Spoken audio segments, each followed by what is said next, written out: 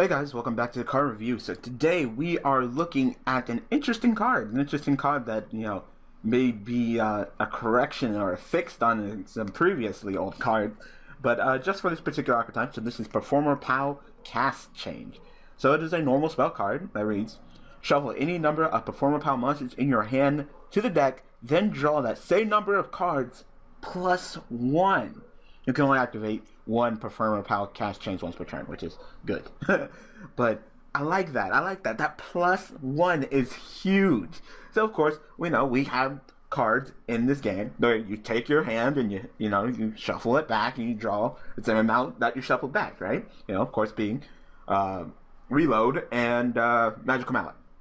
Now, the problem with those cards is that they're actually a -1, because let's say you have 5 cards in hand, you play Reload or Magical Mallet, you take the 4, you shuffle them back, and you draw 4. Because the card that you activated doesn't count because it's not in your hand when you activate it, so you don't get to shuffle that back in. That'd be dumb if you can just go ahead and be like, alright, well, I'm going to reload it and put it back, shuffle, and draw my hand. Oh, no, do it again, do it again. Because, of course, Reload and Magical Mallet are not once per turn, so you can just keep doing that, especially if you're not negging with resources. But that's the thing with them. You inherently neg. By playing that card and shuffling, either Magical Mallet and selecting the number you want, or Reload and just taking your whole hand and shuffling it back and drawing the same amount, the thing is, you're negging. You are negging. With this card, it fixes the fact that you neg when you do cards like Magical Mallet and Reload by giving you that +1 to give you that even out. So let's say I have, my hand of 5, and I have 3 Performapals in my monsters in my hand. I play this card, I take those 3 Performapal monsters, shuffle them back, draw 3, and then draw 1 more card. So I'm back at 5. So, and that's really good. That's really good. Of course, they wanted to go ahead and make it that you can only activate 1 cast change per turn, so you can't just go, alright, cast change, shuffle back, draw, alright, cast change, shuffle back, draw, alright, cast change, shuffle back, draw. They didn't want you to do that, so it's only once per turn, but it is still a really good thing and a really great ability to go ahead and be able to do that, to go ahead and show your Performapal.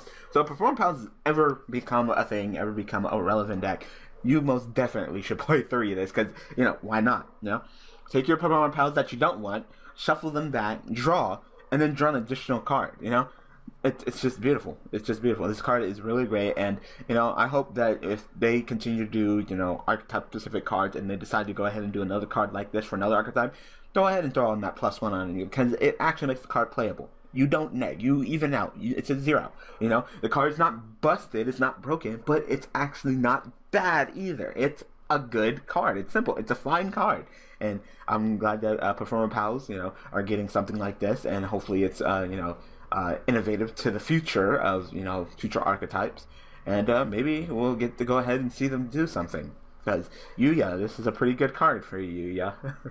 So I hope that you guys enjoyed this episode of card review. So thanks for watching, thanks for all the support, and I will see you guys next Tuesday with another card to look at. Alright guys, thanks for watching.